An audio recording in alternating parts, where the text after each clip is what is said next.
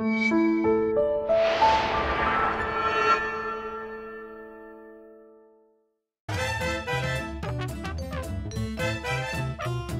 back to He Made Me Watch. I'm Captain Logan. I'm Eric. Eric and I each made each other watch something. Yeah. Eric made me watch Enter the Dragon. And I made Eric watch its parody, Balls of Fury. And this movie is much better than this movie, naturally, but that goes without saying. Let's start with Enter the Dragon by saying... The original? Neither of us knows, right, the original, and then this bizarre Christopher Walken remake. We don't know why it's called that, or what the title means. We also recently watched Mortal Kombat, which is this movie again. Yes, which I meant to talk about, but it was weeks back, and we took a hiatus from the Omnibus, and I didn't figure with the 6 movies we had to do for how we. Cat has movie nights on Monday, and one day he was just like, "What should I play?" I was like, "Mortal Kombat."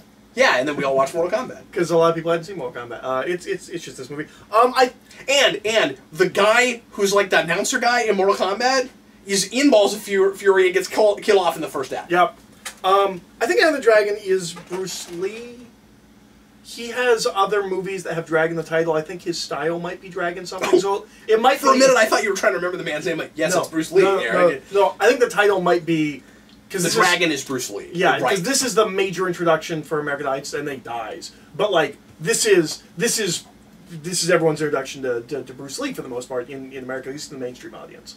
And this is what it's a pretty darn powerful introduction, man. And this is what kicks off and starts the kung fu craze of the 70s. Yep.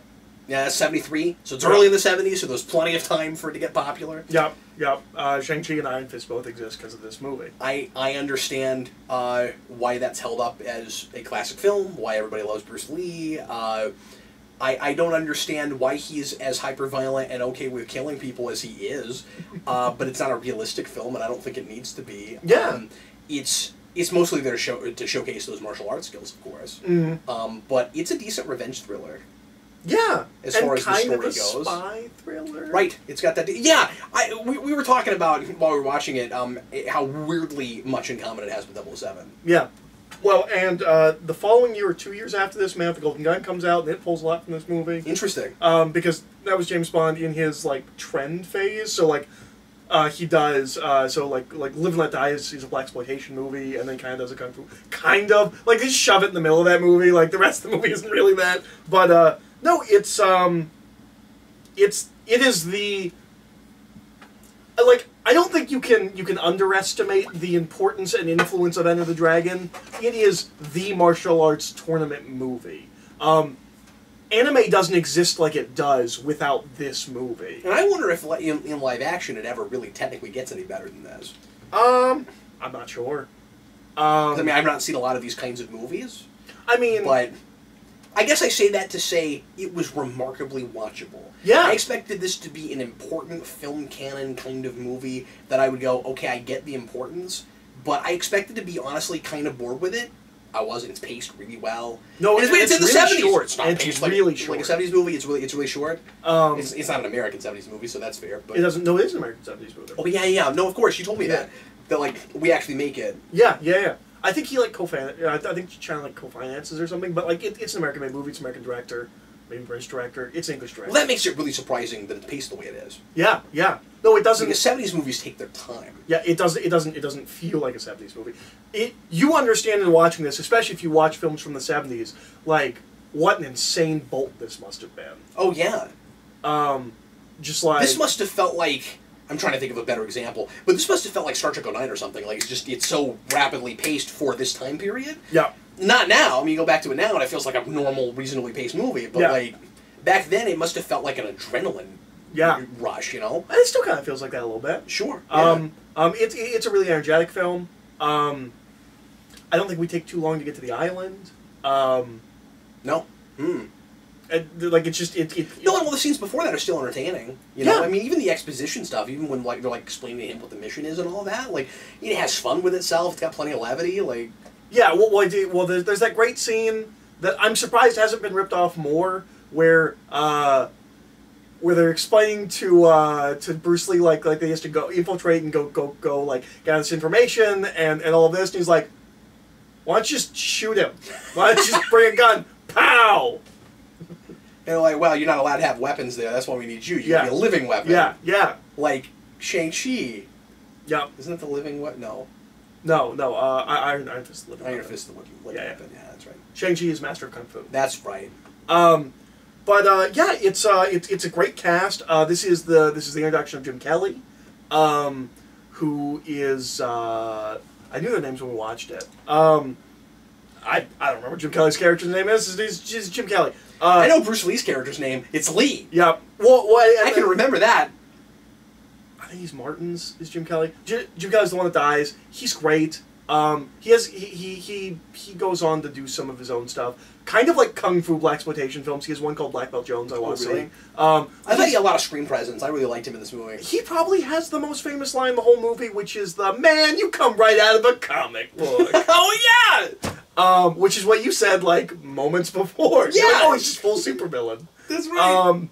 And then I forget who the other guy is. I did find out. I looked into this. Well, it's fun that we watch this in close proximity with Mortal Kombat. Yeah. Because Mortal Kombat also takes a bunch from this, especially the way the tournament works. Yeah. I cannot remember what the third guy's name is, but I looked into this. So in the script, Jim Kelly's character is the one that lives, and the other guy is the one that dies. But that guy was just he was just a bigger star, so he was like, well, if I'm going to be in this, I don't want to die. Because it looks like a token black guy death. Like it looks like you have one black guy, he has to die. Yeah. No. Apparently that was just the other guy whose name I can't remember. He just wanted. And he was like, well, I'm a bigger star. I don't know if that's even a trope yet. By 73. Yeah, I'm not sure. But nice to know that that wasn't on purpose or anything. You know what I mean? Like it doesn't sound like it had anything to do with his race. But the thing, the thing that I think is most astounding or surprising about this movie is that it is a 70s film, and so boy does it have a downer ending. Mm-hmm. It's just a real man, I wish I could remember that guy's name, but the other guy in the movie, Jim Kelly, Shinkan. The box also does not care. He's not even listed on the back. Oh, John Saxon. Sorry. So it's firstly John Saxon, then either a girl or the bad guy. John Saxon, yes, of course, John Saxon. John Saxon, the dad in Nightmare on Elm Street, not doing kung fu, but apparently he is like a martial artist guy. Oh, like he didn't just like take lessons for this movie. Like he is known as a martial artist. Oh, okay. So Jim Kelly. So there's all these prostitutes on the island, and Jim Kelly's scene is great. But John Saxon picks the mistress. Like immediately he goes on the island. He's like I forgot about that. He's like, that's a woman. She can show you things about yourself. And then he picks her, and they're really nice together. There's a really nice scene. The only scene with nudity for like 6 seconds, which is why this movie's rated R. Yeah. Where she's just like walking on his back and like having fun together. Like they seem really good together. And then she just dies. And one of the last images you're left with in the movie is he looks over and it's just her corpse. It's very depressing. Yeah. I wish we still made movies like this. I wish we still made movies where it's like, it's a real fun movie. Oh, man. Because a lot of bands make music like that. Why can't we make movies like that, right? Yeah. Where you have like a really peppy... I mean, I talk about this all the time with They Might Be Giants. You have a really peppy, happy melody, but if you're listening to the lyrics, it's like, oh, God, this is horrifying, right? Like, why don't we make more movies like that? Sometimes that... I mean, you don't want it to feel like at the end of the day, it doesn't actually come together, and it's atonal, and it doesn't know what the tone is. Mm-hmm. But those things can blend, you know. The other thing that I think is really impressive and holds up completely about this movie is all of the martial arts. None of the fight scenes are dull. They're all like those fight scenes hold up completely. It wouldn't be remembered the way it is. Yeah. You know, well, I mean, if it was the first time you ever saw it, I mean, we get bigger. Maybe there would be the token scenes, but then some of it. You're like, there's the one fight everybody knows. Also, first I'm aware of a glass hallway, the mirror hallway. Right. Yeah. Which is also very famous. But no, it's a great movie. And it looks great. I never see a camera, and that's great. Yeah. But no, it's a dragon. That fight with Bruce Lee and the bad guy at the end is really over the top. Well, and it's wild. And the evil guy that Bruce Lee has to kill. And also, Bruce Lee does not get out unscathed. Like, he takes some shots, right? Yeah. Oh yeah. No, he's got the big mark across his. Yeah. Because that guy's got a claw arm. But the fight with the one bad guy, which happens way earlier than you would think it would, the like heavy, the guy that killed Bruce Lee's sister or was involved in her death. That's a little confusing. Yeah. But was involved with her death. That fight seems great. It just keeps going. Like Bruce Lee just keeps winning, and the guy will not let it happen. I was confused about a couple of things. One was just the rules of the tournament and how often fights were actually happening. And so it would seem like we weren't actually like called out to go do a fight. It just kind of happens, and then I guess we're doing a tournament again. Like that would happen. It's also the best like explanation for why an evil person would hold a martial arts tournament, which is he uses it for recruitment. He brings the best fighters in the world, and then he's like, "Hey, you want a job?" That's what the Foot Clan should do. Yeah. But then Ninja Turtles also would not exist without this movie. Of course, yeah. Well, and the whole ninja craze probably. Yeah. I mean, that's all tied in together. I would say, Yeah. to some degree. The other thing, and maybe I'm wrong about this. I wasn't sure when I said it to you, but I'll mention it. And we'll see if we get comments from people that really know this movie. Maybe I'll watch it again at some point. But it seemed like all of a sudden there were a bunch of people in a different colored gi that all show up to fight the bad guys. Oh yeah. Just because like all of a sudden there's like a good guy army. There just weren't enough guys to fight the bad guys, so now we suddenly have a good guy. I don't know what's going on there. They came out of nowhere. But yeah, it's Enter the Dragon. It's great. Yeah, naturally, it's excellent. I'm feeling it, because duh. Balls of Fury! I picked because this is a parody that I liked a lot when it came out. Of course, I'd never seen Enter the Dragon and didn't really appreciate or understand Kung Fu movies. So I didn't enjoy this as a parody so much as just a straight-up crazy farce. Just thought the idea of a martial arts tournament with ping pong balls was hilarious. I like Christopher Walken. The main guy in this was surprisingly not terrible. And I love him for Fanboys. Yeah, what is that guy's name? He's a Fantastic Beast now. He's got Harry Potter money. He's also great in Hannibal. Oh, yeah? Yeah. Dan Fogler. Yes, Dan Fogler. Yeah, he's one of Hannibal's patients. He's really good. This does not hold up as well as I remember it. And, of course, this is not a movie that a lot of people like. It didn't get great ratings. I think it's like 20-something% on Rotten Tomatoes. But you know, you like what you like. And my wife and I saw this in the theater, and we both thought it was hysterical. And Sarah doesn't usually like comedies like this, so I was surprised that she liked it. She made me buy it. We had to pull it out of the shrink wrap for this. We had forgotten to ever open it. What's funny is I've probably seen it more recently than you have because I saw it on DVD. Yeah, once again, I made Eric watch this just because we had talked about that. And honestly, I had this in my stack forever. And I don't know why, because I knew you hadn't seen it. No, I knew you had seen it. Yeah, no, that was the thing, like, going all the way back where you're like, well, you see Balls of Fury? I was like, yeah, I saw that once on camera. You're like, that counts.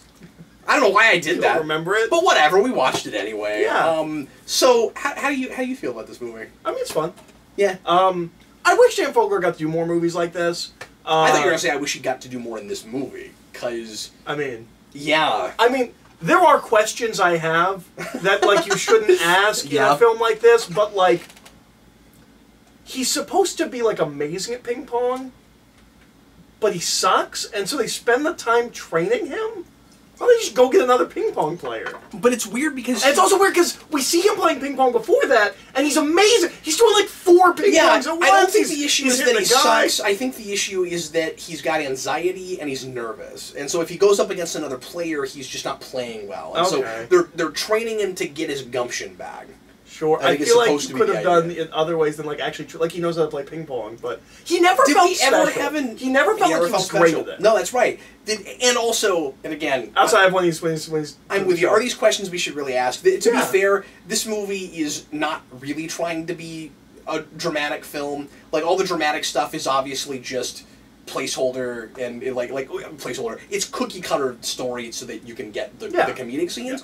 Yeah. So, I think it's pretending like it's dramatic before it's actually trying to be dramatic. I don't think there's any question about that. Mm-hmm. So these questions are not fair, but I did find myself wondering why he and the girl fell in love so fast, especially because immediately it was obvious that he was into her, and she and the grandfather are both like leave me alone. And I never get exactly what she sees in him. And then it's a light switch, and it's like 5 more minutes after that. Yeah, no, it felt like the most typical movie tropey thing of the whole thing. Yep. Is that, well, there has to be a love interest. And it's not even it's not even the end of the film that they finally get. They don't even do that trope where it's like, oh, well, you won the tournament, so now I love you. Like, they already had it for no reason. Yep, yep. I mean, it's funny. Christopher Walken's good. Yeah, he's hysterical. I mean, if I have to flip it, same here. I'd watch it again at some point. I won't take the effort to actually reach over there and do that, but me too. That'd be weird if it's still funny. It's, well, it's just, your sign's over there, but you didn't use your sign, so... Oh, that's right, But yeah, but I think the funniest contrivance in the whole movie, and this is intentional and it's great, is we have to have a big action scene out on a bridge. Yes, because you and I both had this. We're like, I remember this movie on the other bridge, but I don't know how do you get there? Because it's with ping pong. So they have a ping pong table with like electroshock in it. Yeah, you have like this vest you have to wear, and you can't take it off. If you miss, it shocks you, and it shocks you like really hard, and and it's like 3 shocks and you're dead. Mm. And because it's like a fighting game where it's like somehow the voltage it knows that no matter who's wearing it, 3 shocks kills you. Yeah, it's really funny. Yeah, we should use that for capital punishment. I mean, it's really effective. And they're playing ping pong, and then suddenly he goes, "Oh, I forgot to tell." I wish Vince was here. I can't do Christopher Walken. I forgot to tell you. I changed it. I set it for 1 bounce. It counts. And so then they can bounce it off anything. So then they just get away from the ping pong table and they start going out into the courtyard. That's hilarious. Well, what I think is even funnier than the 1 bounce it counts thing is the main guy like does this thing like he like breaks something and he says like, okay, well we're just gonna leave now. He's like, and Christopher Walken's just like, well, unfortunately the vests don't know that we've quit. And so have to keep doing it thinks we're still playing, and so you have to, and so they have to keep playing. No, I think the worst part about this movie, I think, is I don't know if it's ever funnier than Dan Fogler just on stage doing the ping pong, and he's just where he's doing like 6 at once, and he's got this expression like, yeah, but and then everyone just no one cares. No one's impressed. It's really impressive. It's funny, but I think Christopher Walken, a lot of his stuff is as funny or funnier than that. What does the Chinese he's say? Just killing. He's just killing people willy-nilly is really funny. I personally, I mean, I know this kind of thing bothers some people, so I mean, I want to be respectful, but I think it's really funny that they just cast Christopher Walken in a role that clearly should be, an old Asian guy. Yeah, they know how ridiculous it is. Yeah, no, that's why it's funny. I also found out that the chick that works for him, she's on Archer, and I'd never really seen her. Like, she just plays herself on Archer. Like, she's just a big black chick that's real scary, but also like kind of attractive. And I never knew. I was like, oh, that's just who you are. You don't usually see that with a cartoon to a live action. Yeah, I was like, oh, that's just who you are. That was surprising because I didn't know who she was. When I was watching the movie, I looked it up. I was like, "Oh, she's Lana from Archer." I don't think we ever, because we had this question. I don't think we ever figured out why they couldn't just send the girl. Yeah, who was? Yes, well, also really good at ping pong? because he would know who she is. Right, but then it was like, okay, but like, isn't it obvious from who's there, who you're with? Yeah, because bring the old man. Yeah, because he's there with the old man. Yeah, I don't know why. So I don't get that because that's what I said. I was like, oh well, it can't be her because then they know that he was involved. But then he goes. Yeah, so I don't really understand. And he's funny. He's always funny. Yeah, and he's always in these kinds of things. And yeah. He's in Kung Fu Panda, and I found out he was gonna like direct a movie at some point. It's a couple of years ago. I never followed up on that. But I was like, oh, he's directing a movie at like 1,000 years old. 1,000 years old. Like, yeah. Well, anyway, because he's always been old. We're out of time, but those are the movies that we made each other watch. We thought we'd talk a little bit about them. Thanks for watching, folks. Sure appreciate it. We're going to move on now with the Omnibus to License to Review, and Eric is going to talk about one of his least favorite 007 movies, Diamonds Are Forever, so look forward to that. And thanks for watching, everybody. We sure appreciate it. If you're watching on the playlist, just let it roll, and you can listen to Eric malign some James Bond. I'm Captain Logan! I'm Eric. I'm Captain Logan. No, you're not. No! I'm Captain Logan! So we'll see you next time. Bye.